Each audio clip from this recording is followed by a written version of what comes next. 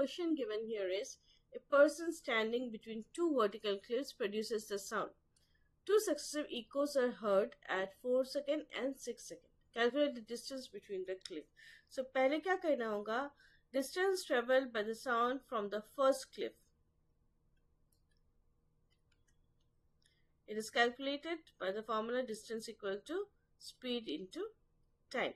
So it will be 340, is equal to 320 into 4, which is 1280 meter.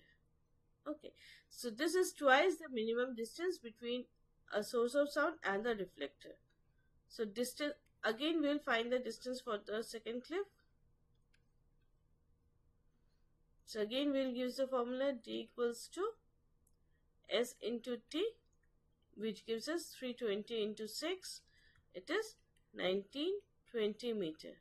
So this is also the twice the minimum distance between the source and the reflector.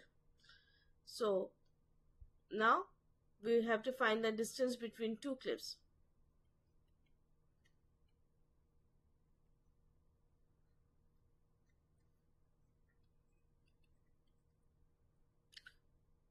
It will be first cliff distance is equal to 1280. This is for twice, so we'll divide it by 2.